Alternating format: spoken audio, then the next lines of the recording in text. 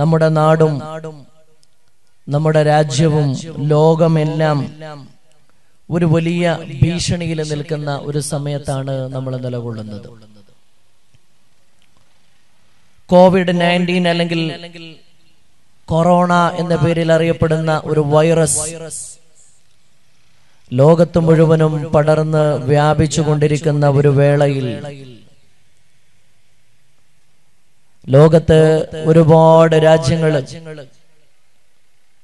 ചൈനയിൽ നിന്ന് തുടങ്ങി കൊറിയ, ജപ്പാൻ, അങ്ങനെ തുടങ്ങിയ ഒരുപാട് രാജ്യങ്ങളിലൂടെ ഇപ്പൊ നമ്മുടെ ഇന്ത്യയിലേക്കും എത്തി. ആദ്യമായി ഈ വൈറസ് ബാധിച്ചിട്ടും മരിച്ചത് കർണാടകയിലെ കൽബുർഗിയിലുള്ള ഒരു മനുഷ്യനാണ്. അള്ളാഹു അദ്ദേഹത്തിന് പുറത്തു കൊടുക്കുമാറാകട്ടെ. അള്ളാഹു ആ കുടുംബത്തിന് ക്ഷമ പ്രദാനം ചെയ്യുമാറാകട്ടെ. വ്യാപകമായ രീതിയിൽ ആളുകളിലേക്ക് പടർന്ന് എല്ലാവരെയും ബാധിച്ചുകൊണ്ടിരിക്കുന്ന വലിയ ഒരു ഭീതിജനകമായ രോഗമാണ്. ആ രോഗത്തിന്റെ കണ്ണുകൊണ്ട് കാണാൻ പറ്റാത്ത ഒരു വൈറസ്, ആ ഒരൊറ്റ വൈറസ് ലോകത്തെ മുഴുവനും ഇപ്പൊ പിടിച്ചു കുലുക്കിക്കൊണ്ടിരിക്കുകയാണ്. മക്കയിൽ ഉംറ തൽക്കാലത്തേക്ക് നിർത്തിവെക്കുകയും മത്വാഫിലേക്ക് പോലും ആളുകളെ കടത്തിവിടാതെ നിയന്ത്രണങ്ങൾ ഏർപ്പെടുത്താൻ അവിടുത്തെ ഗവൺമെന്റ് നിർബന്ധിതരാവുകയും ചെയ്തു. സൗദി അടക്കമുള്ള ഗൾഫ് രാജ്യങ്ങളിലേക്ക് അങ്ങോട്ടേക്ക് പോകാനോ തിരിച്ചു വരാനോ പറ്റാത്ത വിധം വലിയ നിയന്ത്രണങ്ങൾ ഉണ്ടായി. നമ്മുടെ കേരളത്തിലും കർണാടകയിലും എല്ലാ സ്കൂളുകൾക്കും സ്ഥാപനങ്ങൾക്കൊക്കെ അവധി കൊടുത്തിട്ട്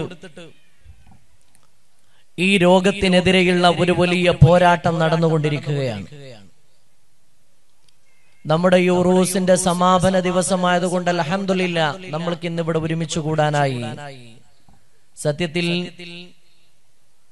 വരും ദിവസങ്ങളിൽ ഇതുപോലുള്ള പരിപാടികളൊന്നും അനുവദിക്കാത്ത വിധം വളരെ വലിയ നിയന്ത്രണങ്ങൾ ഗവൺമെന്റ് ഇങ്ങനെ കൊണ്ടുവന്നുകൊണ്ടിരിക്കുകയാണ്. വലിയ സൂപ്പർ മാർക്കറ്റുകളും മാളുകളും ആളുകൾ ഒരുമിച്ച് കൂടുന്ന സ്ഥലങ്ങളെല്ലാം ഒഴിവാക്കി ഈ രോഗത്തിനെതിരെയുള്ള വലിയ പ്രതിരോധം ഗവൺമെന്റ് തീർത്തുകൊണ്ടിരിക്കുന്ന ഒരു സമയം. അല്ലാഹു സുബ്ഹാനഹു വ തആല അത്തരം മാറാ രോഗങ്ങളിൽ നിന്ന്, വലിയ പകർച്ചവ്യാധികളിൽ നിന്ന് നമ്മെയും നാമുമായി ബന്ധപ്പെട്ടവരെയും അല്ലാഹു കാത്തു സലാമത്താക്കുമാറാകട്ടെ. ആ രോഗത്തിന്റെ പിടിയിൽ നിന്ന് അല്ലാഹു നമ്മെയും നമ്മുടെ നാടുകളെയും സലാമത്താക്കുമാറാകട്ടെ. നമ്മുടെ രാജ്യത്ത് രണ്ട് തരത്തിലുള്ള വൈറസുകൾ വലിയ ഭീഷണിയായി മാറിയിരിക്കുകയാണ്. ഒന്ന് രാജ്യം ഭരിക്കുന്ന ഗവൺമെന്റ് തന്നെയാണ്. രാജ്യം ഭരിക്കുന്ന ഗവൺമെന്റ് രാജ്യത്തെ ജനങ്ങൾക്കെതിരെ യുദ്ധം പ്രഖ്യാപിക്കുകയും ജനങ്ങളെ ബുദ്ധിമുട്ടിക്കുകയും മതത്തിന്റെ അടിസ്ഥാനത്തിൽ ആളുകൾക്കിടയിൽ വിവേചനമുണ്ടാക്കുകയും ചെയ്യുന്നത് ഒരു ഭാഗത്ത്. അതിന്റെ ഭാഗമായാണ് ഏറ്റവും ഒടുവിൽ ഡൽഹിയുടെ തെരുവോരങ്ങളിൽ പാവപ്പെട്ട മുസ്ലിങ്ങളെ അതിക്രൂരമായിട്ട് കൊന്നൊടുക്കിക്കൊണ്ടിരുന്നത്. ഒരു കാരണവുമില്ലാതെ പാവപ്പെട്ട ഈ രാജ്യത്തെ ന്യൂനപക്ഷത്തിൽപ്പെട്ട ഒരുപാട് ആളുകളെ അതിക്രൂരമായിട്ടാണ് കൊലപ്പെടുത്തിയത്.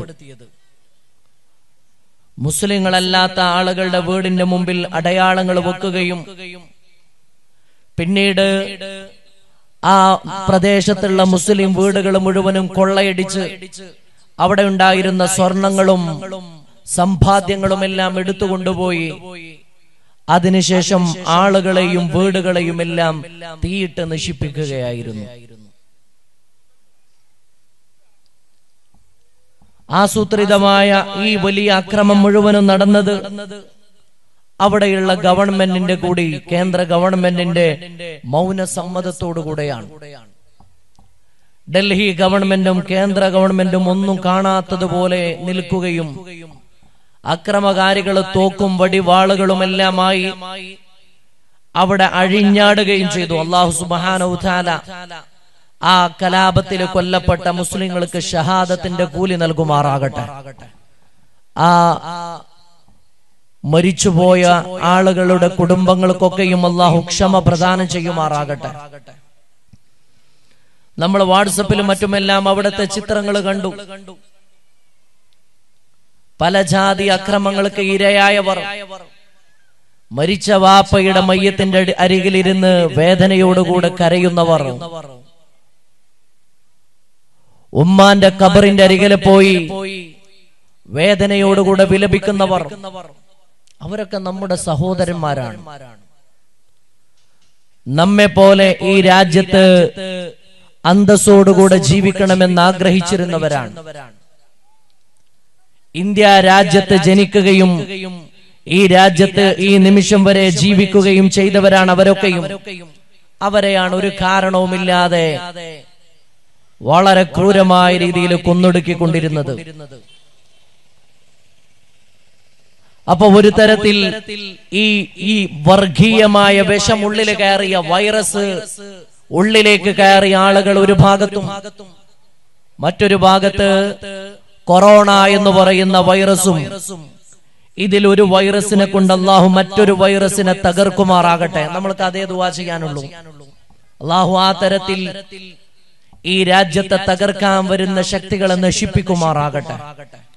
വലിയ പ്രയാസകരമായ ഒരു സ്ഥിതിയിലൂടെ പോകുമ്പോ നമ്മുടെ ആളുകളൊക്കെ പേടിച്ചു നിൽക്കുകയാണ്. എന്താണ് ചെയ്യേണ്ടതെന്നറിയാതെ, എങ്ങോട്ടേക്കാണ് നമ്മുടെ നാട് പോകുന്നതെന്നറിയാതെ വലിയ ഭീതിയിലും ബേജാറിലും നിലകൊള്ളുന്ന ഈ സമയത്ത് നമ്മൾ ആലോചിക്കേണ്ട കാര്യങ്ങൾ എന്താണ്? നമ്മൾ മനസ്സിലാക്കേണ്ട കാര്യങ്ങൾ എന്താണ്? എന്തുകൊണ്ട് അല്ലാഹുവിന്റെ ഭാഗത്ത് നിന്ന് സഹായം വരുന്നില്ല? ഇത്ര വലിയ വേദനകൾ മുസ്ലിം ഉമ്മത്ത് അനുഭവിച്ചു കൊണ്ടിരിക്കുമ്പോ എന്തുകൊണ്ടാണ് അല്ലാഹു ആകാശത്ത് നിന്ന് അവന്റെ സഹായം ഭൂമിയിലേക്ക് ഇറക്കാത്തത് എന്നെല്ലാം നമ്മൾ ആലോചിക്കാറുണ്ട്. ആ വിഷയമാണ് ഞാൻ ഇന്ന് കുറഞ്ഞ സമയം കൊണ്ട് പറയാൻ വേണ്ടി പോകുന്നത്. അല്ലാഹു നല്ലത് കേൾക്കാനും പറയാനും പകർത്താനും ജീവിതത്തിലേക്ക് വലിയ മാറ്റങ്ങൾ കൊണ്ടുവരാനും തൗഫീഖ് നൽകുമാറാകട്ടെ. പരിശുദ്ധ ഖുർആനിലെ സൂറത്തുൽ ഖസസിൽ അല്ലാഹു സുബ്ഹാനഹു തആല പറയുന്നുണ്ട്, വനുരീദു അൻ നമുന്ന അലല്ലദീന ഇസ്തുളൈഫു ഫിൽ അർള് വനജഅലഹുമുൽ അഇമ്മത വനജഅലഹുമുൽ വാരിസീൻ. പരിശുദ്ധ ഖുർആനിൽ മൂസാ നബിയുടെ ജനതയെ പറ്റി പറയുന്നിടത്ത് അല്ലാഹു സുബ്ഹാനഹു തആല വലിയ ഒരു വാഗ്ദാനം മുന്നോട്ട് വെക്കുകയാണ്. ഭൂമിയിൽ അതിക്രമത്തിനിരയാകുന്നവർ, ഭൂമിയിൽ പീഡനങ്ങൾ ഏൽക്കേണ്ടി വരുന്നവർ, ഭൂമിയിൽ വലിയ കഷ്ടപ്പാടുകൾ അനുഭവിക്കേണ്ടി വരുന്നവർ, അവരുടെ കൈകളിലേക്ക് നാം അധികാരം നൽകുകയും അവരെ രാജ്യത്തിന്റെ അല്ലെങ്കിൽ ഭൂമിയുടെ അനന്തരാവകാശികളും ഭരണാധികാരികളുമാക്കി മാറ്റാൻ നാം ഉദ്ദേശിക്കുന്നു എന്ന് പരിശുദ്ധ ഖുർആനിൽ അല്ലാഹു സുബ്ഹാനഹു തആല വലിയ ഒരു വാഗ്ദാനം മുന്നോട്ട് വെക്കുകയാണ്. അഭിനന്ദനായ അറഫാത്ത് കൗസരി ഉസ്താദ് ഇവിടെ പറഞ്ഞു, ഫിർഔന ലഅനത്തുല്ലാഹി അലൈഹി, ഫിർഔനിന് അല്ലാഹു വലിയ ശിക്ഷ കൊടുത്തതാണ്. ലോകത്തെ വലിയ ധിക്കാരിയായിരുന്നു. ഇന്ന് ഡൽഹിയിൽ നിന്നുകൊണ്ട് രാജ്യം ഭരിക്കുന്നവരെക്കാളും വലിയ ധിക്കാരിയായിരുന്നു. മൂസാ നബി അലൈഹിസ്സലാമിനെ വെല്ലുവിളിച്ച് ബനു ഇസ്രായേലിലെ ഓരോ വീട്ടിലും ആൺകുഞ്ഞ് പറന്നാൽ ആ കുഞ്ഞുങ്ങളെ മുഴുവനും കൊല്ലാൻ വേണ്ട ഓർഡർ കൊടുത്ത സാക്ഷാൽ റാംസിസ് രണ്ടാമൻ എന്ന് പറയുന്ന ഫിർഔൻ. ആ ഫിർഔനാണ് കിനാവ് കണ്ടത്. ലോകത്തെ ശക്തനായ ഭരണാധികാരിയായിരുന്നു. അന റബ്ബുക്കുമുൽ അഅല, ഞാനാണ് നിങ്ങളുടെ ഏറ്റവും വലിയ റബ്ബ്, ഞാനാണ് നിങ്ങളുടെ രക്ഷിതാവ്, എന്നെക്കാളും വലിയ ഒരു ഭരണാധികാരി, എന്നെക്കാളും വലിയ ഒരു റബ്ബ് നിങ്ങൾക്ക് വേറെ ഇല്ല എന്ന് പറഞ്ഞ ഫിർഔൻ. ആ ഫിർഔനാണ് പറഞ്ഞത്, എന്റെ കാലിന്റെ അടിയിലൂടെ ഇതാ വെള്ളം ഒഴുകുന്നുണ്ട്. കൊട്ടാരത്തിലൂടെ അരുവി, വെള്ളത്തിന്റെ അരുവി ഇങ്ങനെ ഒഴുകുന്നത് കാണിച്ചിട്ട് മൂസാ നബിയോട് പറഞ്ഞു, നോക്കൂ എന്റെ കാലിന്റെ അടിയിലൂടെ ഇതാ വെള്ളം ഒഴുകുന്നുണ്ട്. കൺമുന്നിൽ കണ്ട ഒരാളെ ഫിർഔന് തന്റെ കൈകൾ കൊണ്ട് അതിക്രൂരമായിട്ട് കൊലപ്പെടുത്തുകയും വേറെ ഒരാളെ വെറുതെ വിടുകയും ചെയ്തു. എന്നിട്ട് ഫിർഔന് പറയുകയാണ്, നോക്കൂ ഞാനാണ് ആളുകളെ ജീവിപ്പിക്കുന്നത്, ഞാനാണ് ആളുകളെ മരിപ്പിക്കുന്നത്. ഞാൻ ഇതാ ഒരാളെ കൊന്നു, അയാൾ അതോടുകൂടെ മരിച്ചു, ഇനി അയാൾക്ക് ജീവനില്ല, ജീവിതമില്ല. വേറെ ഒരാളെ ഞാൻ വെറുതെ വിട്ടു. ഞാൻ അയാളെ ബാക്കി വെക്കുകയാണ്. ഞാനാണ് ആളുകൾക്ക് ജീവൻ കൊടുക്കുന്നതും ഞാനാണ് ആളുകളെ മരിപ്പിക്കുന്നതും. അന റബ്ബുക്കുമുൽ അഅല. ചരിത്രം പറയുമ്പോൾ ഒരുപാട് പറയാനുണ്ട്. ഹാമാൻ എന്ന മന്ത്രിയോട് വലിയ ഒരു ടവർ ഉണ്ടാക്കാൻ ആവശ്യപ്പെട്ടു. ആ ടവറിന്റെ മേലെ നിന്ന് വലിയ ടവർ, മേലേക്ക് ആകാശത്തിലേക്ക് വളരെ ഉയരത്തിൽ ഒരു ടവർ. ആ ടവറിന്റെ മേലെ നിന്ന് ആകാശത്തിലേക്ക് അമ്പെയ്യാൻ വേണ്ടി പറഞ്ഞു. അമ്പെയ്തപ്പോ എന്തിനാണ് അമ്പെയ്യുന്നത്? ആകാശത്തിൽ അങ്ങനെ ഒരു അള്ളാഹു ഉണ്ടെങ്കിൽ ആ അള്ളാഹുവിനെ കൊലപ്പെടുത്താൻ വേണ്ടിയിട്ട്. മഅാദല്ലാഹ്. ഫിർഔൻ എന്ന ധിക്കാരി ലോകത്ത് ചെയ്ത വലിയ അതിക്രമങ്ങളാണ്. ഏകാധിപതിയായ ഫിർഔൻ ലഅനത്തുല്ലാഹി അലൈഹി. ആ ഫിർഔന്, ഞാനിങ്ങനെ ചരിത്രം ഒരുപാട് പറയുകയില്ല. ആ ഫിർഔൻ ഒരിക്കൽ സ്വപ്നം കണ്ടു. എന്താണ് സ്വപ്നം? ആ സ്വപ്നത്തിൽ ഇങ്ങനെയാണ്: ബനു ഇസ്രായേലിൽ പെട്ട ഒരു കുട്ടി ജനിക്കാനുണ്ട്. ആ കുട്ടി വളർന്നു വലുതായാൽ ഫിർഔന്റെ അധികാരം നഷ്ടപ്പെടുകയും ഫിർഔനെ കൊന്നുകളയുകയും ചെയ്യുമെന്ന് അയാള് സ്വപ്നം കണ്ടു. ഉടനെ അയാള് പിന്നെ തന്റെ പട്ടാളക്കാരോട് പറയുന്നത്, ബനു ഇസ്രായേൽ എന്ന് പറഞ്ഞാൽ മൂസാ നബിയെ വിശ്വസിച്ച മൂസാ നബിയുടെ ജനതയാണ്. മൂസാ നബിയുടെ ജനതയിലുള്ള ഓരോ ആൺകുഞ്ഞിനെയും കൊല്ലാൻ വേണ്ടി തന്റെ പട്ടാളത്തെ പറഞ്ഞയച്ചു. ഓരോ ആൺകുഞ്ഞിനെ കൊല്ലാനും എല്ലാ ആൺകുഞ്ഞുങ്ങളെയും കൊന്നൊടുക്കിയിട്ട് രാജ്യത്തെ ആൺകുഞ്ഞുങ്ങളെ മുഴുവനും ഇല്ലാതാക്കാൻ എന്തിനു വേണ്ടിയാ? തന്റെ അധികാരം നഷ്ടപ്പെട്ടു പോകുമോ എന്ന പേടി കാരണം. ഇന്ന് രാജ്യത്ത് നടക്കുന്നത് എന്താ? ഇന്ന് രാജ്യത്ത് അധികാരം നിലനിർത്താൻ വേണ്ടി മുസ്ലിങ്ങൾക്ക് പൗരത്വം കൊടുക്കൂല. അവരെ മാറ്റി നിർത്തണം, അവരെ ഈ രാജ്യത്ത് നിന്ന് ഇല്ലാതാക്കണം, അവരെ ഈ രാജ്യത്ത് നിന്ന് പുറത്താക്കണം എന്നൊക്കെ വലിയ ധിക്കാരം പറയുന്ന ആളുകളുണ്ട്. ആ ധിക്കാരം പറയുന്നവരോട് നമ്മൾ ഓർമ്മപ്പെടുത്തുന്നത് ചരിത്രത്തെയാണ്. ചരിത്രത്തിൽ എല്ലാ കാലത്തും അങ്ങനെയുള്ള ആളുകൾ ഉണ്ടായിട്ടുണ്ട്. മൂസാ നബിയുടെ കാലത്ത് മൂസാ നബിയെ ഇല്ലാതാക്കാൻ വേണ്ടി മൂസാ നബിയുടെ കുടുംബത്തിലെ ജനതയിലെ ഓരോ വീട്ടിലെ ആൺകുഞ്ഞുങ്ങളെയും കൊല്ലാൻ വേണ്ടി ഫിർഔൻ ആളെ പറഞ്ഞയച്ചു. എന്നാൽ അള്ളാന്റെ തീരുമാനം വേറെ ഒന്നായിരുന്നു. ആക്രമിക്കപ്പെടുന്ന ജനതയെ അള്ളാഹു സഹായിക്കാൻ തീരുമാനിച്ചാൽ ആ സഹായത്തെ തടുത്തു നിർത്താൻ മറ്റൊരു ശക്തിക്കും സാധ്യമല്ല, ഒരാൾ വിചാരിച്ചാലും സാധ്യമല്ല. അള്ളാഹു ബനു ഇസ്രായേൽ ജനതയെ രക്ഷിക്കാൻ തീരുമാനിച്ചു. ആ രക്ഷകനായിട്ട് വരുന്നത് ആരാ? മൂസാ നബി അലൈഹിസ്സലാമാണ്.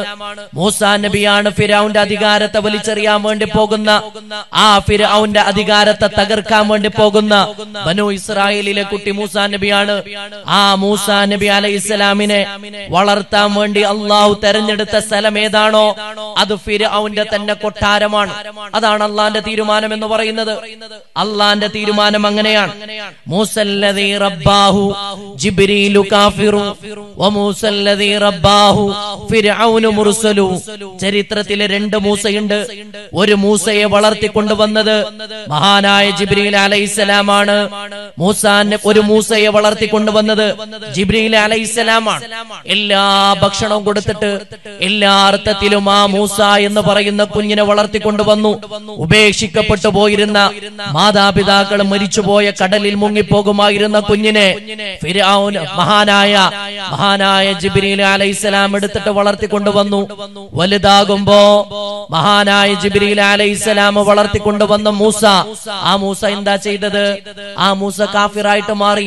അതാണ് ചരിത്രത്തിലെ സാമിരി എന്ന് പറയുന്നത്. സാമിരി തീർത്ഥാക്കാള ദൈവവും ഷദ്ദാദിന്റെ സ്വർഗവും കാറൂനിന്റെ കാഞ്ചന ഖനികളും കാലത്തിൻ പ്രവാഹത്തിൽ ഇങ്ങനെ തകർന്ന് തരിപ്പണമായതിനെ പറ്റിയുള്ള വളരെ മനോഹരമായ ഒരു കവിതയുണ്ട് മലയാളത്തിൽ. ഞാനത് മുഴുവനും പറയുകയില്ല. ആദിയിൽ സ്വർഗത്തിൽ നരുതാ കനി തിന്നിട്ടാദ്യത്തെ കുടിപ്പാർപ്പു കാരനായി ആദം വന്നു. ആദം നബി അലൈഹിസ്സലാം ഭൂമിയിലേക്ക് വന്നത് മുതൽ കാമിനി കലഹങ്ങൾ കാരണം സഹോദര ഹത്യ കൊണ്ട ഹിംസയെ ഹനിച്ചു കാബീലുകൾ. മലയാളത്തിലെ മനോഹരമായ ഒരു കവിതയാണ്. ആദ്യമായിട്ട് ഭൂമിയിൽ ആദം നബി വന്നത് എങ്ങനെയാണ്? തിന്നാൻ പാടില്ല എന്ന് പറഞ്ഞ പഴം തിന്നപ്പോഴാണ് ഭൂമിയിലേക്ക് വരേണ്ടി വന്നത്. അങ്ങനെ ഭൂമിയിൽ വെച്ച് ആദമിന്റെ സന്തതിയായ കാബീൽ ഹാബീൽ എന്ന് പറയുന്ന സ്വന്തം സഹോദരനെ കൊന്നു. എന്തിനു വേണ്ടിയാ കൊന്നത്? പെണ്ണിന് വേണ്ടിയാണ്. കാമിനി കലാഹങ്ങൾ, കാമിനി എന്ന് മലയാളത്തിൽ പറഞ്ഞ പെണ്ണാണ്. കാമിനി കലാഹങ്ങൾ കാരണം സഹോദര ഹത്യ കൊണ്ട് അഹിംസയെ ഹനിച്ചു കാബീലുകൾ. അഹിംസയെ ലോകത്ത് നിന്നില്ലാതാക്കിയത്. ലോകത്ത് ആദ്യത്തെ കൊലപാതകം ചെയ്ത കൊലപാതകി, ആദ്യത്തെ ഘാതകനാരാ? അതാദൻ നബിയുടെ മകനായ കാബീലാണ്. ഞാൻ അങ്ങനെ ചരിത്രത്തിലേക്ക് പോവുകയില്ല. മൂസാ നബി അലൈഹിസ്സലാമിനെ വളർത്തിക്കൊണ്ടുവന്നത് ഫിർഔനാണ്. ജിബ്രീൽ അലൈഹിസ്സലാം വളർത്തിക്കൊണ്ടുവന്ന മൂസ കാഫിറായപ്പോ ഫിർഔൻ എന്ന ചരിത്രത്തിലെ ധിക്കാരി, ചരിത്രത്തിലെ ഏകാധിപതി, ലോകത്തെ വറപ്പിച്ച ഭരണാധികാരി, ആ ഫിർഔന് വളർത്തിക്കൊണ്ടുവന്ന മൂസ, ആ മൂസ പിന്നീട് ആരായിട്ട് മാറി? അള്ളാഹുവിന്റെ ഇഷ്ടപ്പെട്ട പ്രവാചകരായിട്ട് മാറി. നോക്കണം പ്രിയപ്പെട്ടവരെ, ഫിർഔനിന്റെ അധികാരത്തെ തകർക്കുന്നതിന് വേണ്ടി മുസല്ലദീ റബ്ബാഹു ജിബ്രീലു കാഫിറു, ജിബ്രീൽ അലൈഹിസ്സലാം വളർത്തിക്കൊണ്ടുവന്നു ഒരു മൂസയെ. ആ മൂസ പിന്നീട് കാഫിറായിട്ട് മാറി. എന്നാൽ മഹാനായ മൂസാ നബി അലൈഹിസ്സലാമിനെ വളർത്തിക്കൊണ്ടുവരുന്നത് ആരാ? സാക്ഷാൽ ഫിർഔന് തന്നെയാണ്. ആ ഫിർഔനിനോടാണ് പിന്നീട് അല്ലാഹു മൂസാ നബിയോട് കൽപ്പിക്കുന്നത്, ഫിർഔനിന്റെ അതേ ഫിർഔനിന്റെ മുന്നിലേക്ക് പോയിട്ട് അല്ലാഹു ഏകനാണെന്ന് പറഞ്ഞു കൊടുക്കണം. അല്ലാഹു അല്ലാത്ത ഒരു ഇലാഹില്ലെന്ന് പറയണം. മഹാനായ മൂസാ നബി അലൈഹിസ്സലാം അല്ലാഹുവിന്റെ കൽപ്പന അതേപോലെ അംഗീകരിച്ചു. ഫിർഔൻ എന്ന ധിക്കാരിക്ക് അത് ഉൾക്കൊള്ളാനായില്ല. ഫിർഔൻ പറഞ്ഞു, അന റബ്ബുക്കുമുൽ അഅ്ലാ, ഞാനാണ് നിങ്ങളുടെ രക്ഷിതാവ്, ഞാനാണ് റബ്ബ്, വേറെ ഒരു റബ്ബില്ല മൂസ, നിങ്ങൾ എന്നെ വിശ്വസിക്കണം, നിങ്ങൾ എന്നെയാണ് അംഗീകരിക്കേണ്ടത്. മഹാനായ മൂസാ നബി അലൈഹിസ്സലാമിനോട് ധിക്കാരം പറഞ്ഞ ഫിർഔൻ, ആ ഫിർഔന് പിന്നെ അല്ലാഹു എന്താ ചെയ്യുന്നത്? അല്ലാഹു തന്റെ കാലിനടിയിലൂടെ, എന്റെ കാലിനടിയിലൂടെ വെള്ളം ഒഴുകുന്നു എന്ന് പറഞ്ഞ ഫിർഔനിന്റെ തലയുടെ മുകളിലൂടെ അല്ലാഹു വെള്ളം ഒഴുക്കി കളഞ്ഞു. ഫിർഔനെ അല്ലാഹു വെള്ളത്തിൽ കൊന്നു എന്ന് മാത്രമല്ല, ഫിർഔന് നശിച്ചു എന്ന് മാത്രമല്ല, പരിശുദ്ധ ഖുർആനിൽ കാണാം, അൽയൗമ നുനജ്ജീക ബിബദനിക ലിതകൂന ലിമൻ ഖൽഫക ആയ, നിന്റെ ശരീരം നാം സംരക്ഷിച്ചു വെക്കുന്നതാണ് അല്ലാഹു പറയുകയാ. നിന്നെ ഞാൻ ബാക്കി വെക്കും, നിന്റെ ശരീരം നശിക്കാതെ ഞാൻ ബാക്കി വെക്കും. ലിതകൂന ലിമൻ ഖൽഫക ആയ, എന്തിനു വേണ്ടിയാണ് ബാക്കി വെക്കുന്നത്? പിന്നീട് വരുന്നവർക്ക് നീ ഒരു പാഠമാകാൻ വേണ്ടിയാണ്. നിന്നെ കണ്ടിട്ട് ആളുകൾ പഠിക്കണം. ഡൽഹിയിലിരുന്ന് ഈ രാജ്യത്തെ ന്യൂനപക്ഷങ്ങളെ ഇല്ലാതാക്കാൻ വേണ്ടി സർവ്വവിധ അധികാരങ്ങളും ഉപയോഗപ്പെടുത്തുന്നവരോട് നമ്മൾ ഓർമ്മിപ്പിക്കാനുള്ള ഇതേ ചരിത്രം തന്നെയാണ്. ഈജിപ്തിലെ മിസ്റിലെ നാഷണൽ മ്യൂസിയത്തിൽ പോയാൽ ഇതേ ഫിർഔന്റെ ഡെഡ് ബോഡി കാണാനാകും. ഒരു കേടും കൂടാതെ കിടക്കുന്നുണ്ട്. ആയിരക്കണക്കിന് വർഷമാണ് ഈ ഫിർഔന് വെള്ളത്തിൽ കിടന്നത്. ആയിരക്കണക്കിന് വർഷം വെള്ളത്തിൽ, ആയിരക്കണക്കിന് വർഷം കിടന്നിട്ട് ആ ശരീരത്തിനൊന്നും പറ്റിയില്ല. മത്സ്യങ്ങൾ ആ ശരീരത്തെ തിന്നിട്ടില്ല, മറ്റു ജീവജാലങ്ങളെ തിന്നിട്ടില്ല, അല്ലെങ്കിൽ മറ്റു തരത്തിൽ അത് നശിച്ചു പോയില്ല. അള്ളാഹു അതിനെ ബാക്കി വെച്ചു. എന്തിനാണ്? അത് പരിശുദ്ധ ഖുർആനിന്റെ പ്രഖ്യാപനമാണ്. ഈ ഫിർഔൻ എന്ന ഏകാധിപതിയെ, ഫിർഔൻ എന്ന ധിക്കാരിയെ, ഫിർഔൻ എന്ന ക്രൂരനായ ഭരണാധികാരിയെ അൽയൗമ നുനജ്ജീക ബിബദനിക, നിന്നെ ഞാൻ ബാക്കി വെക്കുന്നതാണ്. ലിതകൂന ലിമൻ ഖൽഫക ആയ, ഇന്നും ലോകത്ത് ചിന്തിക്കുന്നവർക്ക് ഫിർഔൻ വലിയ പാഠമാണ്.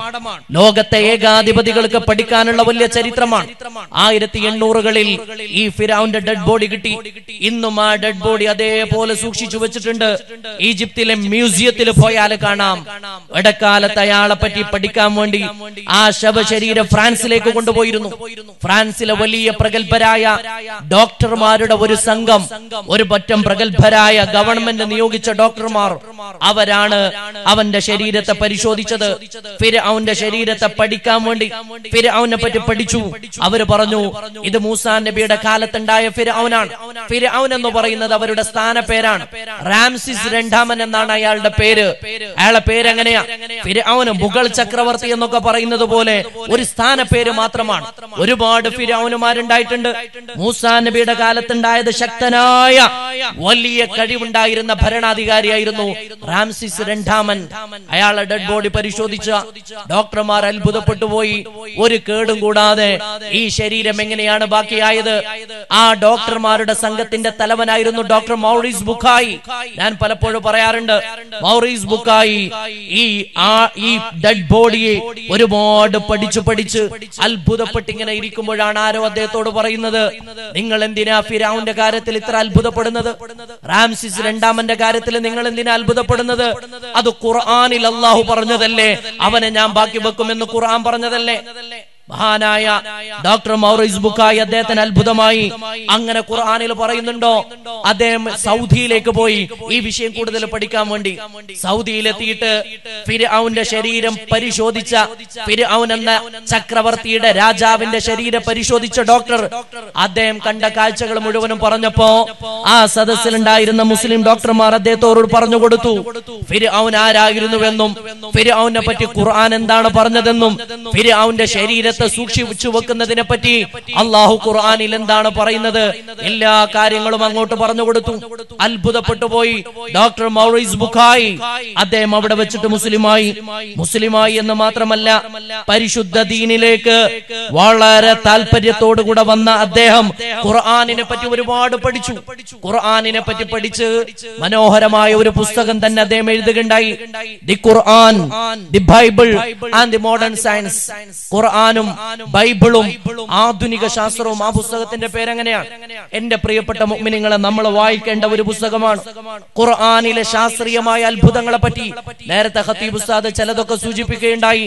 പറഞ്ഞാ തീരാത്ത അത്ഭുതങ്ങൾ ഖുർആനിലുണ്ട്. ഖുർആനിൽ ബയോളജി ഉണ്ട്, സുവോളജി ഉണ്ട്, ബോട്ടണി ഉണ്ട്, ഓങ്കോളജി ഉണ്ട്. ഖുർആനിൽ പറയാത്ത ശാസ്ത്രം ഏതാണ്? എന്നാൽ ഖുർആൻ ഒരു ശാസ്ത്ര ഗ്രന്ഥമാണോ? അല്ല. ഖുർആൻ ഒരു ശാസ്ത്ര ഗ്രന്ഥമല്ല. ഖുർആൻ ഒരു ചരിത്ര ഗ്രന്ഥമാണോ? അല്ല. എന്നാൽ ഖുർആനിൽ പരാമർശിക്കപ്പെടാത്ത ചരിത്രം ഏതാണുള്ളത്?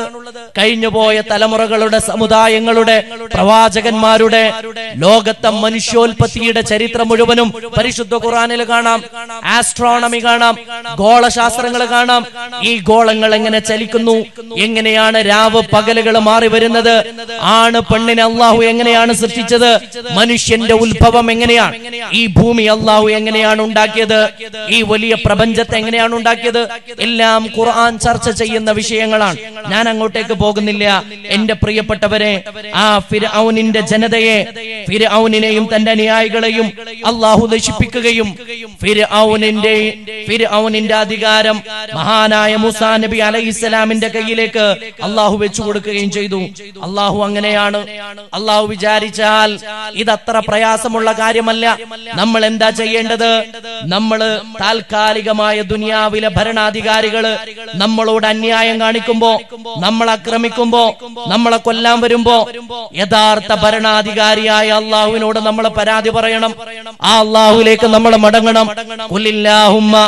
ഖുലില്ലാഹുമ്മ മാലിക്കൽ മുൽക്ക് തുഉതിൽ മുൽക മൻ തശാ വതൻസിഉൽ മുൽക മിമ്മൻ തശാ വതുഇസ്സു മൻ തശാ വതുദില്ലു മൻ തശാ ബിയദികൽ ഖൈർ ഇന്നക അലാ കുല്ലി ഷൈഇൻ ഖദീർ. പരിശുദ്ധ ഖുർആനിലെ ആൽ ഇംറാൻ സൂറത്തിലെ 26-ാമത്തെ ആയത്ത്, ഖുലില്ലാഹുമ്മ മാലിക്കൽ മുൽക്ക്. അല്ലാഹുവാണ് യഥാർത്ഥ ഭരണാധികാരി. അല്ലാഹുവാണ്. ഈ ലോകത്തിന്റെ മുഴുവനും നിയന്ത്രണമുള്ളത് അവന്റെ കയ്യിലാണ്. ദുനിയാവിലെ ഭരണാധികാരികള് അനീതി കാണിക്കുമ്പോ നമ്മൾ ആരോടാ പരാതി പറയേണ്ടത്? യഥാർത്ഥ അല്ലാഹുവിനോട് പരാതി പറയണം. അങ്ങനെ അല്ലാഹുവിനോട് പരാതി പറയുമ്പോ അള്ളാന്റെ ഭാഗത്തു നിന്നുള്ള സഹായം ഉണ്ടാവും.